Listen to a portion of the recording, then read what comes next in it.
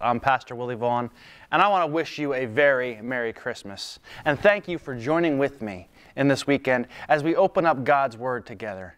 I hope that our time together you are encouraged, you are inspired, and you're built up in your faith as we look into God's Word together. Would you just close your eyes with me as we ask God to join us in this time. Heavenly Father, we do bless you and praise you. We thank you for the joy of this season that you give us, and we thank you for your word.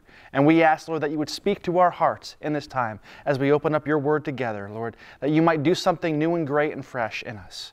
And we pray this in Jesus' name. Amen. It's the most wonderful time of the year. It's a time when we celebrate the birth of Jesus Christ, our Lord and Savior. And I love that this time of year is not, even as we celebrate Jesus' birth, it's not one day, but we give it a whole month and we celebrate the entire story. Of course, every year we have to look at different aspects of what that story says and means to us in a fresh way. So today I want to read to you from Matthew chapter 2, verses 1 through 12, this familiar story of the three wise men, the Magi. After Jesus was born in Bethlehem in Judea, during the time of King Herod, Magi from the east came to Jerusalem and asked, "Where is the one who has been born the King of the Jews? We saw his star when it rose and have come to worship him." When King Herod heard this, he was disturbed, and all Jerusalem with him. When he called together all the people's chief priests and teachers of the law, he asked them where the Messiah was to be born. "In Bethlehem in Judea," they replied, "for this is what the prophet has written. But you, Bethlehem, in the land of Judah, are by no means least among the rulers of Judah. For out of you will come a ruler who will shepherd my people Israel." Then Herod called the Magi secretly and found out from them the exact time the star had appeared. He sent them to Bethlehem and said, "Go and search carefully for the child. As soon as you find him, report to me that I too may go and worship him." After they had heard the king, they went on their way. And the star that they had seen when it rose went ahead of them until it stopped over the place where the child was. When they saw the star, they were overjoyed. On coming to the house, they saw the child with his mother Mary, and they bowed down and worshipped him. Then they opened their treasures and presented him with gifts of gold, frankincense, and myrrh. And having been warned in a dream not to go back to Herod, they returned to their country by another route. I love how we celebrate the birth of Jesus. And again, it's that story where we take a whole month to celebrate it. But each one of us has a story of our birth. You know, how does your story start out? I love how Matthew says in this passage, he begins this chapter, says, "After Jesus was born in Bethlehem in Judea during the time of King Herod, Magi came from the east to Jerusalem." How would your story go? Here's something like what my story would be like. And Will Vaughn was born in Sussex, New Jersey, during the time that Jimmy Carter was president.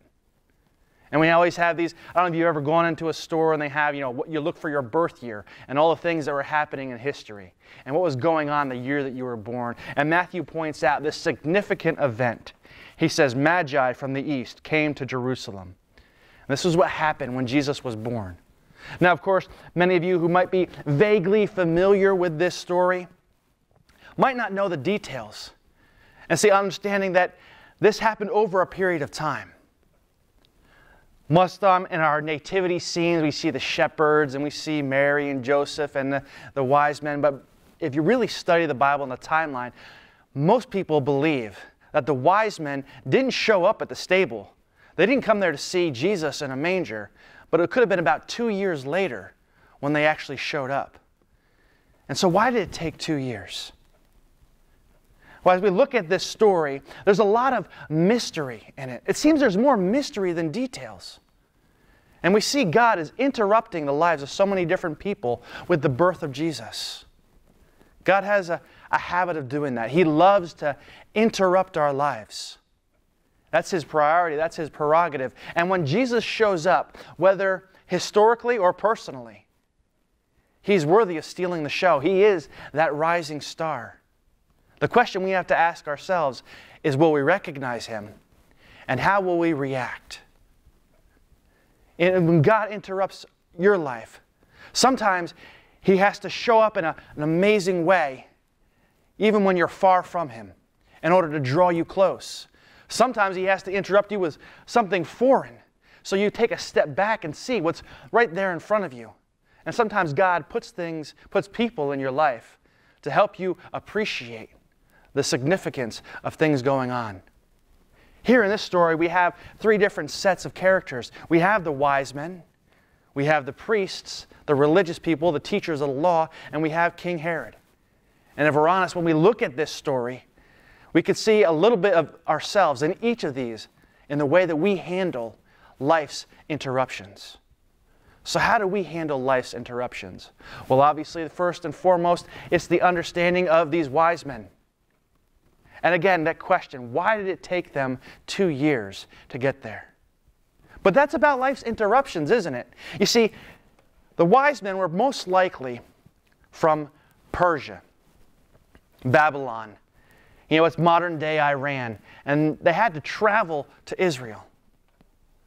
Now, of course, I did some figuring and configuring, and it's about 1,500 miles from Babylon to Israel. And so, going by camel, you can go about 18 miles a day. And of course, you had to take time to set up tents and stuff. So, about how long would it take? And so I came up with a very special formula to say it would probably almost be exactly between 2 months and 1 year travel time. But that still doesn't line up with our timeline being 2 years. So why did it take so long? But here's the understanding. Like I said, when God interrupts our lives, we're usually not waiting for it. We're not sitting around. The wise men weren't sitting around like, okay, the camels are packed, we got our gifts, we're ready to go, just waiting on this star. No, they looked up into the sky and they noticed a star. And then they had to figure out why. The first journey they had to make was a journey of the mind. And the wise men were looking up and they had to see why. And I think the wise men got, when their life was interrupted, when they saw the sky interrupted and a new star was formed, they said, this has got to be something significant. And they're probably very superstitious, and they had to ponder and they had to think. And this is the beauty of the story. See, a fool, when he's interrupted, will complain, but a wise man will ponder. And so the wise men had to ponder. They had to take this journey of the mind. I think the wise men probably got what I like to call a case of the maybes. I think we all get that, right? When God interrupts our lives, we can get a case of the maybes. Well, maybe God is doing this, or maybe God is trying to say that. And the only problem with a case of the maybes is it tends to be a symptom of a greater issue in our lives. Maybe a symptom of a lack of relationship with Jesus Christ. You see, I think when we get a case of the maybes, it's okay to stay there, get there, but not to stay there. Understand that God wants to speak to us. He wants to answer our questions. If the Magi had stayed in that state of the maybes, they never would have gotten to Bethlehem. They wouldn't have been able to travel 1,500 miles and end up at the exact address where Jesus was. No one makes that big of a journey and ends up at a pinpoint destination on a maybe or a hunch or a guess. They had to do their research. Some people think that a case of the maybes, well, they ignore it until it goes away.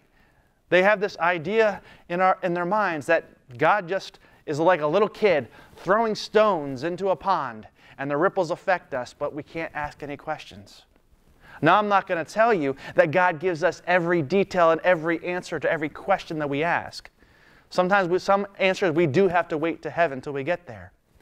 But the God I know is the God who wants to reveal Himself.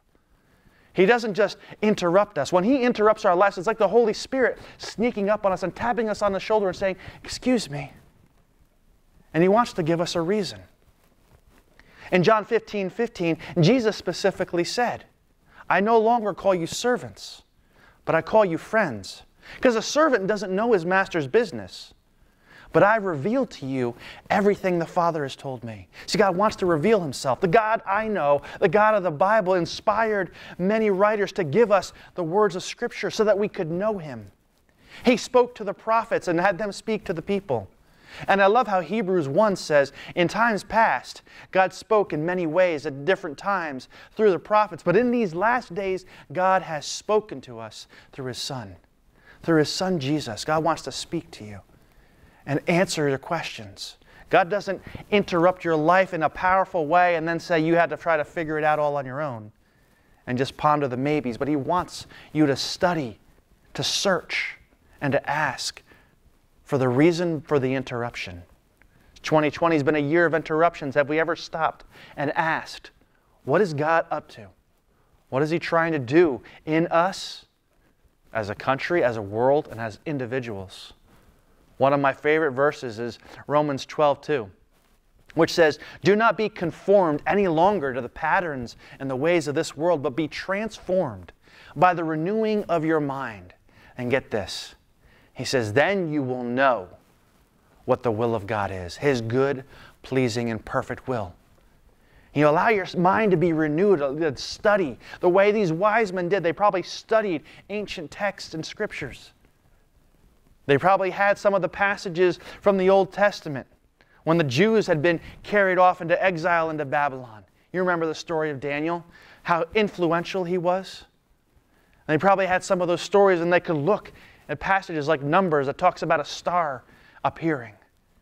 And they got it. They said, this significant happening, this significant event in the sky is God interrupting history and a newborn king coming. What did they say to King Herod? They said, "Where is this newborn king of the Jews? We saw his star when it arose." And so they made this journey and they came. But the story continues. And I love how God speaks through His Word. Magi came from the east, and they came to Jerusalem and asked, "Where is the one born the King of the Jews? We saw his star when it rose and have come to worship him." It's almost like they got everything ready. They knew a newborn king had been born. They knew this was a significant event, that God had let the star come into the sky. And they headed out in faith, but they didn't know exactly where they were going. You ever have God speak to you like that? You feel Him speaking so clearly. This is what I'm doing. This is what I want from you. This is my word for your life. And you step out in faith and you begin on that journey, and then you get lost in the wilderness. You get lost in the darkness. The wise men were following this star, and I don't know what happened. It doesn't say in the story. Like I said, it's a mystery, but maybe at some point they get from Babylon to Israel, and all of a sudden, what happens when you look up at the sky and it's cloudy at night and the stars are gone? And God lets us into those periods of darkness. And it's okay to seek counsel in those times. It's okay to find someone else to say, "Hey, can you help me with this?" And thankfully, the wise men were wise men and not too stubborn to ask for directions, as some of us are, myself included. They went to Jerusalem, the capital city, and they went to the king, King Herod, and they said, "Where is this newborn king?" And then they were pointed to Bethlehem. It's that understanding that sometimes, even when we step out of faith, even when we know we heard God clearly, even when everything seemed clear, we might go through a period of darkness. We might need to be reaffirmed to get back on our way. Then, it says in verse 10, when they saw the star, they were overjoyed. They went on ahead and saw the child. And it was like the star reappeared right over the house, and they ended up right where they needed to be. When we talk about the interruptions of life, are you like the wise men who ponder the reason, or are you like the fool who complains? And of course, then there's the next group of people in our story. It's the religious people. The wise men came and they asked Herod, "Where is the newborn king of the Jews? We saw his star when it arose." When King Herod heard this, he was disturbed, and all of Jerusalem with him.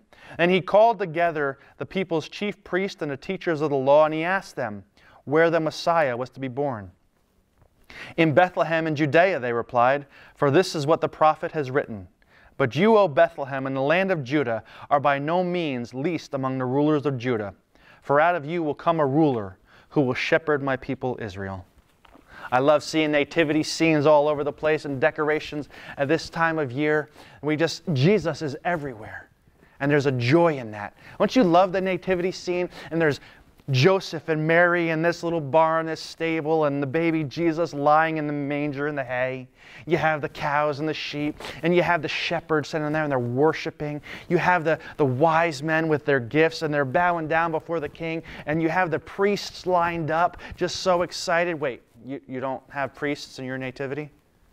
You mean the wise men traveled 1,500 miles by camel? They get there and they make this announcement to the king, and the king gathers all the teachers and the religious people and the priests and the scribes and everybody, and he says, this Messiah, he was born, where is he going to be? And they say, oh yeah, and he's going to be in Bethlehem. And then the Magi, the wise men, travel the rest of the way, but the priests, the religious people, can't be bothered to make the 2-hour hike to go 6 miles to see their Emmanuel. Now, of course, we love to point, don't we? And we love the stories in the gospel, where Jesus gets in those tangles with the Pharisees and he calls them out. We kind of cheer them on and we get a little grin inside when we hear Jesus calling the teachers, you whitewashed tombs, you hypocrites. We're like, yeah, give it to him, Jesus. And we never stop and ask, wait, Jesus, are you talking to me? If we're ever honest with ourselves and say, but for the grace of God, so do I. You see, these priests and these Pharisees, these are the people who should have been most excited about Emmanuel, Jesus born, God with us. And yet they were so caught up in their lives. Christmas time is a busy time of year. And we have the traditions, and we have the turkey and the eggnog and the cranberry sauce, and we got to cut down the tree and string up the lights and buy the gifts and wrap the presents and sing the songs and send the cards. Does anyone do that anymore? Send out Christmas cards? No. But we have all these activities, and it could almost stress you out if you let it. It's almost as if in our current culture, this very season meant to celebrate Jesus and his birth could end up pulling us farther away from him rather than drawing us close. And so, yeah, we could wag our fingers at the Pharisees in this story, and yet, is that us? Should we be the ones most excited? I can't get mad at a world who wants to push Jesus out because they don't know him and they've never met him. But if we as Christians, are we really focusing on the central point? Where are the Pharisees when Jesus was born? And for 2 years, they were right up the road. Well, they were too busy in the palace pandering to the politicians. Wow. You see, that was part of the New Testament thing, even in Jesus' time. See, the Jewish people, they were looking for a political savior. They weren't looking for a baby in a manger. And yet when Jesus interrupts our lives, doesn't he do so in such an unassuming, different way than we expect? He never meets our expectations, does he? Maybe in this Christmas story, we should aspire to be more like the shepherds than the priests. Yeah, these priests, they had it all together. They were impressive. Herod asked, hey, where's the Messiah to be born? And bam, right off the top of their head, Micah 5:2 and 4. Old Testament prophet writer, 700 years earlier, a minor prophet. Do you know Micah? I like to read Isaiah, Jeremiah, some of the big prophets, but who's Micah? Where does he come in? And yet these religious people, they knew everything, chapter and verse. You know the people, and there's nothing wrong with memorizing Scripture. It is important, it is powerful. But if we memorize Scripture and we do all the studying and know all the facts and aren't aware of the most important thing going on around us, we've missed it. Sometimes I think we need to put down our Bibles and stop studying what we want to know so we can start living out what we already do know. Even Christian education can become religious entertainment if we never take the time to apply it to our lives. Jesus says in John 14:6, there you go again, Will, showing off with knowing the chapter and verse.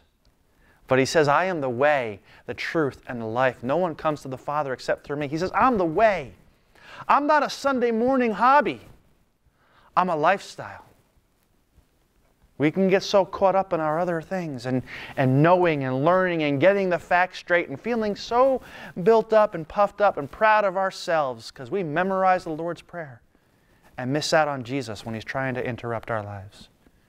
Maybe in this season, God is saying to you, are you willing to let me interrupt your life?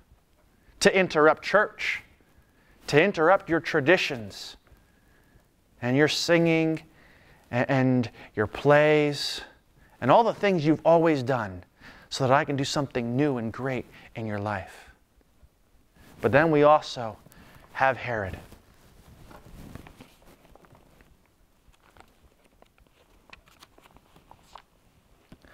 The Magi came and asked him, "Where is this newborn king of the Jews?" And when Herod heard this, in verse 3, it says, he was disturbed, and all of Jerusalem with him. He was disturbed. Well, that's an interesting word. You know the rest of the story, right? When the Magi go and they're so excited and they're overjoyed and they bow down and worship Jesus and they give their gifts, and yet they're warned in a dream not to go back to Herod, so they leave and go back to their home by a different route.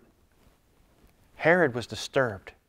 Jesus showed up and interrupted his life, and it says he was disturbed. Amazingly, here, the king of Judea at the time, under the Roman overlordship, refused to accompany the kings to go worship the King of Kings. The king refused to accompany the kings to worship the King of Kings. Instead, he was disturbed. And here we can go and yeah, that must have been evil. And you know how Herod reacted. He had all the children, all the young boys under the age of 2 killed in order to protect his dynasty. Man, he was disturbed. Violent, evil, wicked. But how do you and I act when our life gets interrupted? How do you act when some jerk cuts you off in traffic? Do the words come out of your mouth that you wouldn't use on a Sunday morning? You and I get a little disturbed sometimes when we're inconvenienced, when we're bothered, when life is interrupted. Why is that? Maybe we get disturbed because when things don't go our way, we lose control. Herod here was the king, but he knew he was the appointed king. See, there's the difference, isn't it? The wise men were looking for the newborn king of the Jews, the king who was born. Herod wasn't even really Jewish.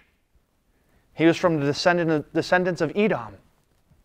And he was appointed king. He was kind of just set up as king. He didn't have a rightful throne. He wasn't in the lineage of the royal family in Israel. And he knew that his control was so fragile. He was threatened by it. Sometimes when we're interrupted, when God interrupts our lives, we become so aware of our own inadequacy. So aware that we don't deserve the influence that we have. And we try all the harder to hold on to control. We can get disturbed. Why do we get attitudes? Why do we get angry when we're inconvenienced or when we're questioned? This, for me, this is hitting home. When people ask me questions or say, well, why don't you do it this way? I know full well, even in the capacity that I'm at, that I'm not qualified. And yet God has given me influence. It's an understanding that we have to always remember. God has appointed us in the place that we're at. But He is the legitimate king over every situation. He's the king of the world. They call Santa the king of the North Pole. But God's the king of it all. Jesus is the king of it all. And sometimes when our life is interrupted, we can get angry, we can get disturbed because we know we don't have all the answers. We know we don't have it all figured out. And we get angry, we get scared, we get upset, and we get very disturbed. We act out in ways that don't honor God. Oh, sure, it's easy to point out King Herod. Well, he's wicked and he's evil. Look at how bad he does. But do we do that in such a way just to make ourselves feel better? Or do we realize that everyone who's not following Jesus is evil and wicked. We were all once enemies of God. And yet God showed His love for us by sending His Son to die in our place. Someone came to Jesus one time in His ministry and said, "Good teacher, what can I do to inherit eternal life?" And Jesus Himself said, "Why do you call me good? Only God is good." If we're honest, you and I aren't good. And we love to point out somebody else who's worse so we can feel better. But if we're honest, sometimes when life is interrupted, we realize our inadequacy. We realize our sinfulness. We realize how disturbed we get and how easily we can become angered, even when we don't have a right to be. How do you handle interruptions? Herod went out of his way to fight God. And sometimes we do too. God's interrupting our lives and He wants to make a change and He wants to do something great, like when Jesus was born to save the world.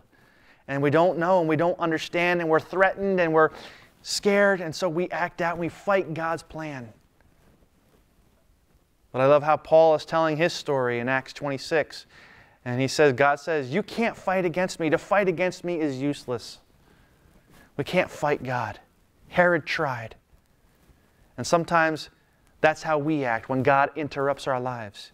He wants to do something great. He wants to do something better. And instead, we fight Him.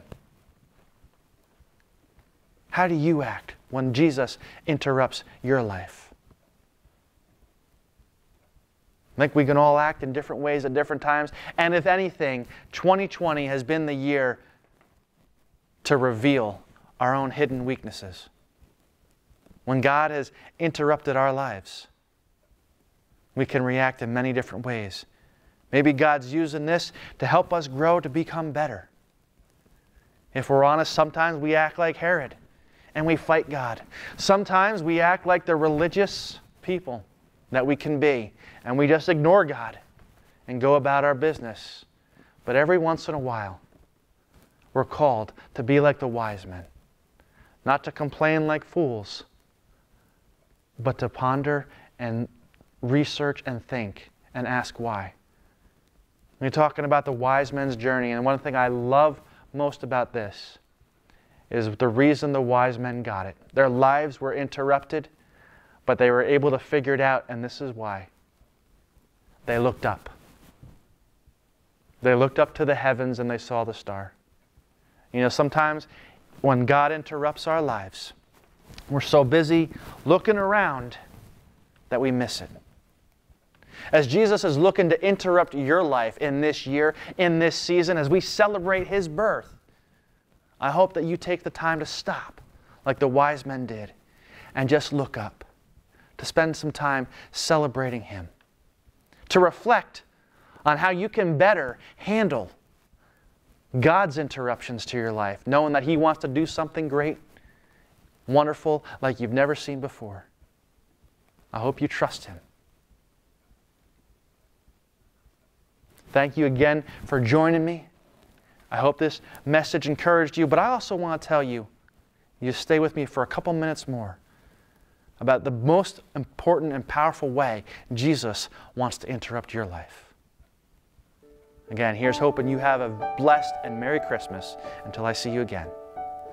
Hey guys, thanks for sticking around with me. It really is the most wonderful time of the year. And I hope you're being blessed by our Life Interrupted series.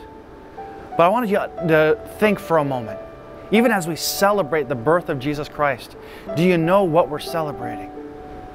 You know, we always have all these traditions. We have the baby in the manger and the nativity and the gifts, and we talk about the shepherds and the wise men. But what is it really about? What makes this type of year so special? It's a focus on Jesus. This baby in a manger, born of a virgin, this miraculous birth. But why did He come? Did He come just to give us gifts? Or did He come for something more? See, this is the beginning of a story that is life-changing and transforming. God so loved the world that He sent His one and only Son, that if whoever would believe in Him would not perish, but have everlasting life. See, this baby that was born in a manger came to interrupt your life. He came to live life perfectly, knowing that you and I haven't.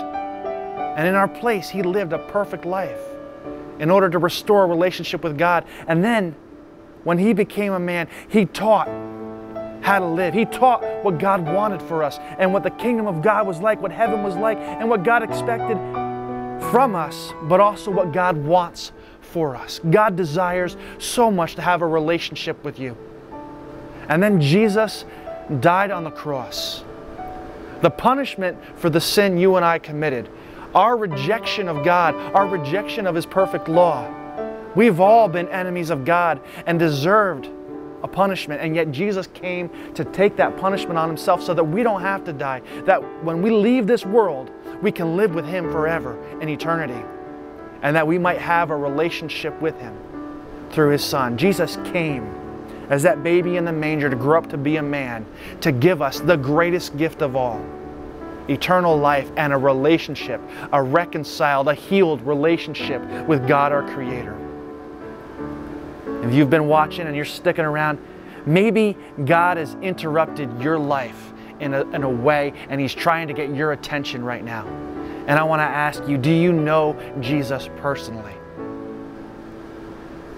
Jesus coming into this world was the result and the answer of a prophecy fulfilled, that He would be called Emmanuel, which means God with us. And Jesus wants to be with you, even as He's with each one of those who call upon His name. Do you know this man Jesus? Do you know His voice? In 1 John it says we have the Bible, and these things are written that we might know that we have eternal life. Do you know that you're going to live forever with Him? Maybe Jesus is allowing interruptions into your life right now to wake you up, to catch your attention, because He wants to have a relationship with you. Maybe you're listening to this message and it's just speaking to your heart. The Holy Spirit, God can do that.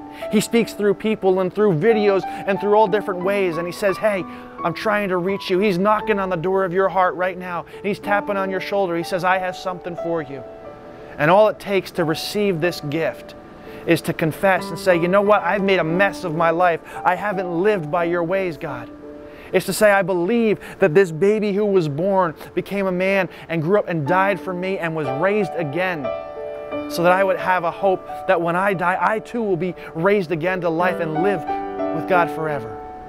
And to say, you know what? This newborn King is the King that I want to be King of my life. I want to make my Lord and Master. If you're ready to say that, if you're ready to invite Jesus into your heart, I just invite you to close your eyes and just take a moment, take a deep breath, and repeat this prayer after me. Jesus, I confess to you I've made mistakes, I've messed up, and I've done things that I'm not proud of. I've done things that you know about that don't honor you, that aren't good. And I want you to forgive me. I ask for your forgiveness. Jesus, I believe you did really come into this world, that these stories are true.